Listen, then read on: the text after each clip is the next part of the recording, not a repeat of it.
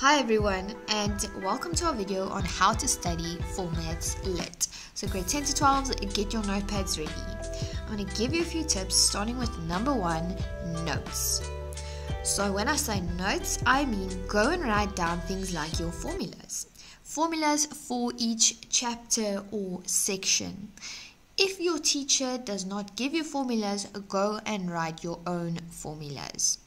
Now, example, volume, area, conversion formulas, all of those. Or go and watch my video that I made on percentages. So like, for example, percentage change and so forth. I give you formulas there. And then I would also say go and write down all the abbreviations in each chapter. For example, VAT is value added tax, UIF. They always ask these and it's quick and easy marks.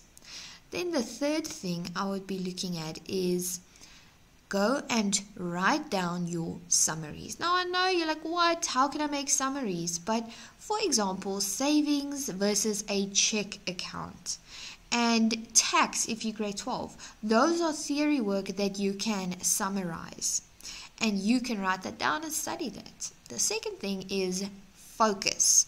Focus on what your teacher tells you in class because they are the ones setting up the tests. They focus on something, study it. If you are grade 12 and you go into the final exam, then you have to go and look at past papers. Look at what they focus on and how they ask questions. Right, number 3 is, in general, when you get a Maths Lit test, go and underline your key words. Now, you're always going to get a long story in Maths Lit. So, let's look at this example of where we actually go and underline what we see is important. We start with an athlete is running 100k marathon. He starts at 8:15, runs 4 hours and 20 minutes, then stops to drink some water. He continues for another 8 hours, 56 minutes before he reaches the finish line. At what time did the athlete finish his race? And then write your answer in hours and minutes. Go and circle the units they require in your answer. The fourth thing here is write for yourself how to steps. For example, how to determine the scale given in a floor plan or whatever. If you're not given by your teacher, go and write your own, or once again, go and write our own. Go and watch our videos. And then for the fifth thing that I would give you here is go and draw for yourself pictures.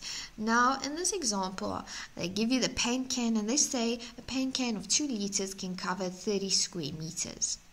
So in this case, I would go and draw the paint can and I would also go and draw a room with that area just to help me understand. And you can do this for a lot of questions.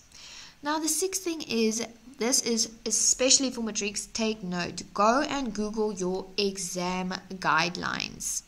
And I'm going to show you how to do that. You will go onto Google or Yahoo or whatever. Go and type in the search bar Maths Literacy Examination Guidelines and the year that you are in. Then you'll see that it should be the first option. It says it's a government website and it's a PDF. So you click on that and just download that. Right, so remember to share, like, subscribe, and become part of the Whiteboard SA team.